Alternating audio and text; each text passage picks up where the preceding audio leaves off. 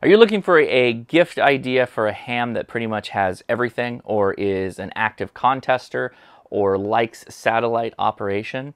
Well, I got something to check out. This is the Geochron Atlas 2 4K. What's that? You want me to get out of the way? Okay, check it out.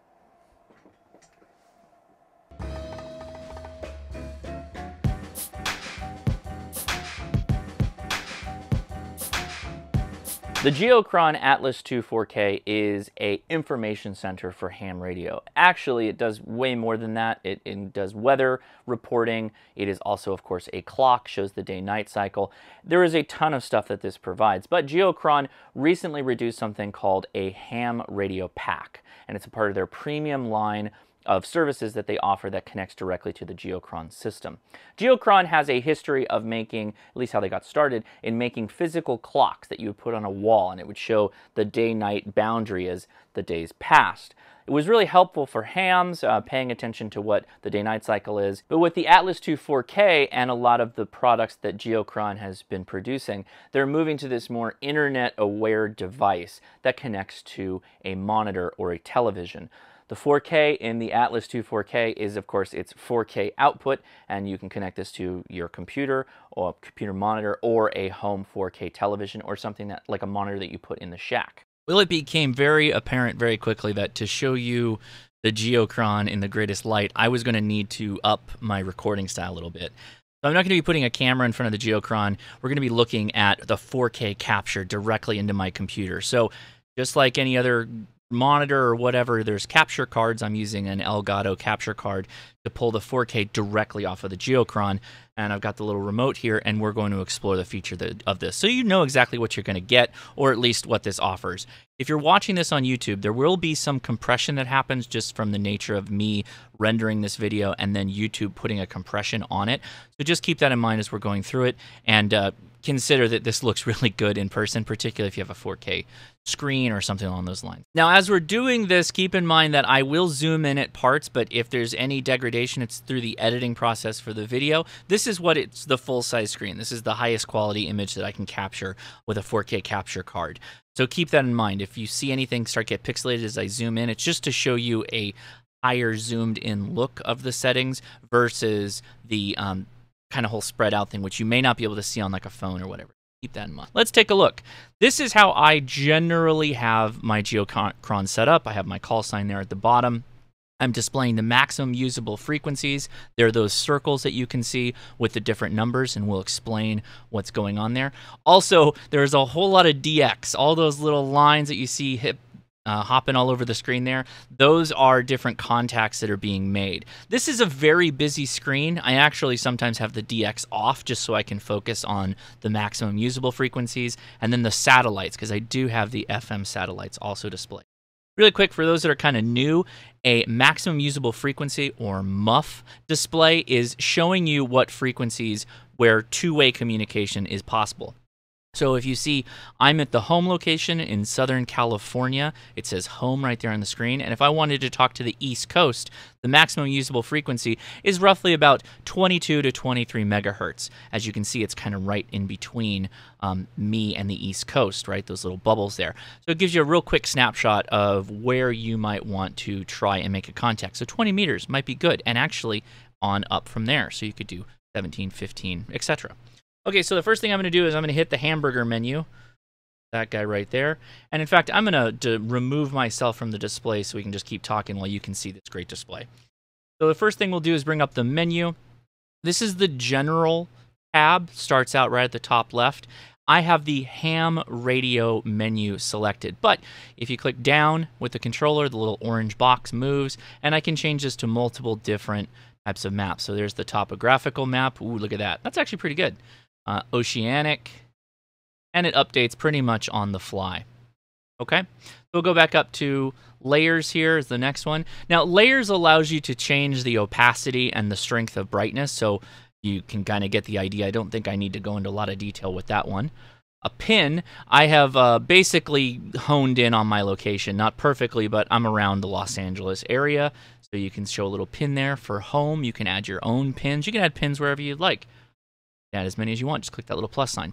Okay, so under live, so this is content that's getting pulled from the internet. It's a part of just the standard base set for the Geochron. So if you wanted to go to live COVID-19 confirmed cases, and there you go. You see numbers on top of numbers, which kind of gets confusing with the maximum usable frequency. So we'll turn that off. I have weather on. I happen to like that. At any time, you can go to the little gear on the right-hand side here, click on the gear, and that'll show you, you can add the legends, close the legends. It'll show you temperature, wind speed, precipitation, air pressure, cloud cover. Hit the back button. All right, moving right down the list. I do have the ISS being listed, and satellites, I have the Amsats being shown. And it'll come up when we get to the ham pack here. But these are the standard base set. You get things like Iridium, NOAA. Amateur radio is on the list, but they do a little bit better job with the ham pack, so that's where I generally pull from. It's one location. You can pull up active flights that are going on, as well as the moon phase. And undersea cables, I haven't done this one. Let's see. I have a feeling this is going to be wild. Oh, yeah, there you go. They're in there, but they're faint. I'm assuming you can go in here in the little gear, and we can bump this up.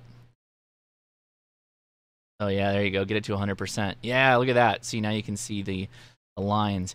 Gets in the way of the muff chart, though. You see the little green lines that are right next to it. Those are showing you kind of the bands of propagation. So we're getting in the way with those undersea cables. So I'm going to go ahead and turn that off. All right, going back up to the premium here, premium tab. Under the premium tab, there are going to be options for premium that you can click on, like Premium Earthquake Tracker and the ham radio bundle. I'm not showing you that screen right now because it's got some personal information on it for me that ties into my account. So just keep that in mind that you will have to go to the premium tab and make sure that you enable your ham radio bundle configuration. So let's first go in here and remove the DX spotting and show you what it looks like with a little clear screen. And let me go back. So there you go. That's the Geochron, kind of the way I normally run it. It shows you the ISS in that yellow line that's kind of undulating up and down as a sine wave across the map. And then the smaller FM satellites show up as red, and AO91 in particular, we've got the footprint for that satellite right now. But you can see the green lines that kind of, they look like little blobs, if you will. Those green lines are areas of frequency capability. So we have the band that we're in is generally going to be good for, again, 25 megahertz or so from here to the East Coast. And if I wanted to talk to Japan, well, what would I need to use? I'd probably need to use 20 meters, because you can see from my home location at 17 meters, just above my home location with the little bubble, all the way over to Japan, which says 19 and 18. Likely, I want to be below the maximum usable frequency, so I would be using probably 20 meters would be what I would do. So anyway, back to the hamburger menu. Okay, back in the hamburger menu, back in the ham radio bundle. Let's go to custom call sign. This is where you can change, obviously, the call sign you display and what color you use. I like to put pink on there mainly just because it bugs people. So under the maximum usable frequency display, you can change things like the background opacity and the line opacity. I have the background opacity turned down, but if we go in here, let's crank it up a little bit and watch what happens. See the we get a pretty predominant shading here, which could be important for some of you. See those blobs of yellow that say 28? Well, that's 28 megahertz, so 10-meter contacts might be possible. And further south, you can see that as well. Pretty interesting. So you can amplify that if you want to, but I'm going to go ahead and bring this down. And there's a bit of a little write-up there to explain what's going on too. By the way, I leave it at 50. The maximum usable frequency layer shows the highest frequency that can be bent or bounced off the ionosphere at 3,000 kilometers. Ultraviolet radiation from the sun ionizes the F layer of the ionosphere, bending and bouncing RF signals around the world. The ionosphere's ability to propagate signals increases the length of the meter. Frequencies above the maximum usable frequency will pass through the ionosphere to outer space, but a highly charged ionosphere can bend even 6 meters and 10-meter bands during the day. 40 meters, 80, and 160 bands are useful at night. That's pretty cool. Good explanation there, too. So let's go back. All right, Amsat Satellites, you got two options primarily. You have FM and linears. And if you turn one on, the other will turn off. So if we go to linear sats here, for example, FM sats will turn themselves off. You can see that there. I like to leave the FM sats on, though, personally, because that's what I operate if I'm doing FM satellites. And here are the satellites that it shows. So you can do AO27, SO50, IO86, AO91, and PO101. Just for the sake of it, let's go to the linear sat settings so you guys can see what it is. Linear sats, those are all the linear sats listed. I won't read them off, but if you want to pause the screen, you can take a look if the one you want is covered. By the way, you can hide any of these, and you can show footprint as well on the satellites as they pass. So that's some satellites you may not care that much about. So let's go back into the opacity here, and well, not the opacity. Let's go into the trail length, and we'll add. Let's add 30, 40 minutes. All right, Maidenhead grid. Let's go ahead and turn the Maidenhead grid on and show you what this looks like. And we're going to have to probably turn off the maximum usable frequency to give you a good view of this. And we'll leave the satellites on. Looking at the Maidenhead grid settings, you can see the grid squares, right? You can see the CJ, CI, DJ just below Mexico there. But one of the settings you can do is to flip this over to bright. So we're going to go ahead and flip it over to bright. And look at how much brighter the characters will pop in. There's that working, updating layer data down there at the bottom. Keep in mind that's going to happen from time to time as you change settings. Remember, this is one of those, there you go, boom, now it really pops. You can see how bright that comes up. So you get a good Maidenhead grid view if you want that on. You can turn the labels off if you don't. You've got a couple of options, but I'm going to leave the brightness on because I do like the brightness and I may need that, but for right now, I'm going to turn that off. All right, so solar and terrestrial weather. Let's click the switch on that guy, turn him on as well. Again, you got that working logo there. Let's go into the settings for that. All right, so we have solar image, solar system, and aurora forecast. This may not make sense until we hit OK. We'll go ahead and turn that on, and we'll bring off the hamburger menu. And there you go. So now we should see... There we go. Now you got your propagation forecast, which, again, I hope this is coming across to people as you're watching this. I'll bring myself back in here. Above me, right, is you're going to get solar weather, and you got your aurora forecast over on there on the right-hand side. You can turn that off if you don't do aurora. But keep in mind that you're looking at it on YouTube, maybe a phone, maybe a tablet. This is kind of designed to be on a larger screen, a large monitor, or a TV. It looks great on 1080p. Obviously, this one will go all the way up to 4K, and if you put this on 4K, it'll really pop. So keep in mind, you may not be seeing that in perfect clarity, but trust me, it does show up clear. In the solar terrestrial weather, if you're in the settings, you have a couple of different options. If you turn the solar image on, that's going to be a little bit more representative of what you're probably used to seeing. So having solar image select, let's go back out of the menu system, and now you'll get a nice little display that you probably are used to seeing. So hey, right now, 80 and 40 is good, 30 and 20 is fair. About makes sense. Okay, so rounding this out a little bit, I'll take you back to my preferred settings, which is having the maximum usable frequency on. I don't like how bright that is, though, so we're going to have to go back in there. And we're going to turn on the Amsat Satellites so we make sure we see those. Let's go into the maximum usable frequency settings, and we're going to lower that muff background.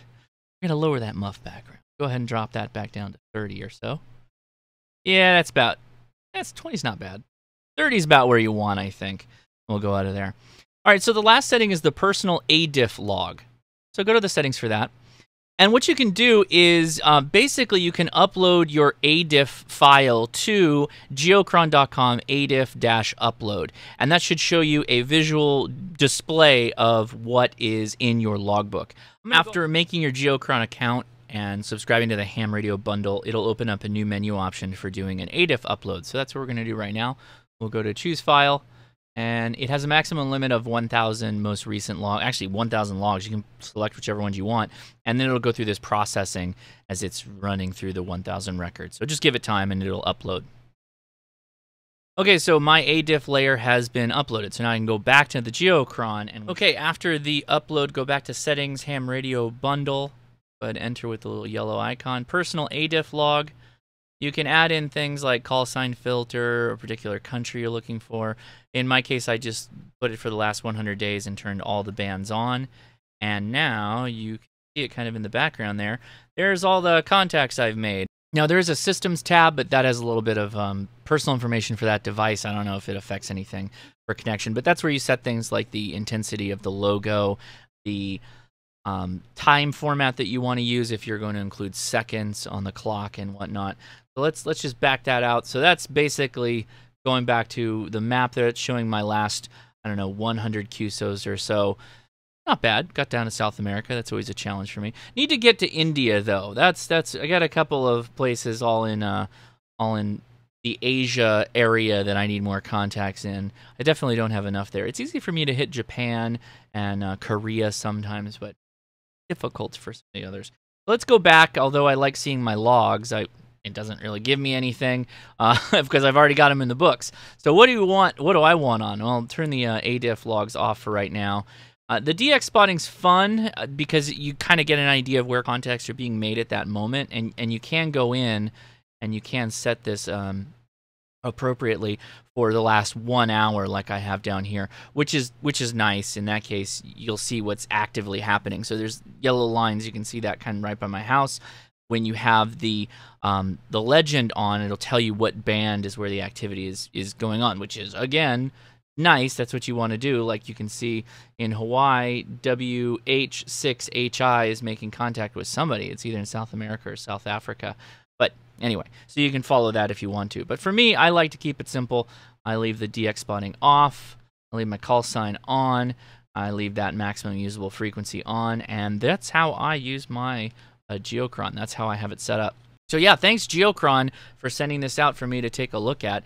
It's pretty cool. Again, it's the kind of the gift that you would definitely get for somebody that wants something fun as kind of a showpiece in their shack. I know there's a lot of people who are really proud of their contacts, and I can definitely see how someone could go in and curate a 1,000 record log of all their really monumental contacts they made and upload that to the service and then see it as a layer. That could be kind of fun for people that are into that. Again, there's a couple of people this could be interesting for. People that are actively hunting DX, people that just kind of want a cool clock in their shack, want to see solar data, solar information as well. So there's a lot going on here. This is the Atlas II. It's kind of a big boy. You can see that. So it's probably not going to fit just shoved into your TV. You probably don't want to run it that way. In fact, it's recommended that you use an HDMI extension cable, which does come in the box, so you can use that. There is a Wi-Fi antenna that's attached, but it also accepts Cat 5 or Cat 6 or whatever connection. There is a power connection here on the side. You do need to run power to this, and it does come with the dongle for that. And you must use this little adapter, which goes into the USB 2.0 port there. That's what allows the remote here to work. Now, the Geochron Atlas II 4K, that device runs for $449, which is not inexpensive. I appreciate that. This item definitely caters to a specific ham. And because of the active nature of the ham radio bundle, it is a subscribed service, which runs about $6.99 a month or $70 for the entire year. A Geochron device, right, if you bought the Geochron, it's going to do the Geochron things of keeping time and using some of the standard services. But if you want the added layer of the ham radio effects or layers, then that's where the subscription comes into play. The construction of the device, although not something you're really going to see because it's probably going to be hidden behind a TV or somewhere out of the way, is very well done. It all looks well made. The only downside of the kit that I saw was the little remote here is a little on the cheap side. But in reality, you're really not going to be playing with it very much. After you set it up the way you like it, you maybe will go in occasionally to turn on a layer or turn off a layer depending on the performance hit that you may want to avoid. Like if you just want to show maximum usable frequency, you'll do that. And this is a little cheap for that. But other than that, the system works exactly as expected. I think it's a cool item to have in your shack, being able to see it displayed there prominently wherever you have it. I think it's a really cool thing. And for those, again, who takes a lot of pride in their shack, they've got a lot of, you know what I'm talking about, that really cool shack that's all put together, they're definitely going to have a Geochron in there, and I think it fits nicely, and it serves a valid and useful purpose. So those are my thoughts on the Geochron Atlas II 4K. It's doing everything I wanted to do, which is, again, largely the maximum usable frequency display, and then to see where the satellites are at any one time. That's a lot of fun. I am Josh, KI6NAZ. If you found this helpful, please give me a thumbs up. Tell me your thoughts on the Geochron in the comments below. I would love to hear them. Or if you're a Geochron user, how do you have it configured? Until I talk to you later, make sure to subscribe. I live stream every Saturday at 5 p.m. Pacific Standard Time and every other Wednesday at 6 p.m. Pacific Standard Time for Ham Nation. I'll talk to you later. See ya.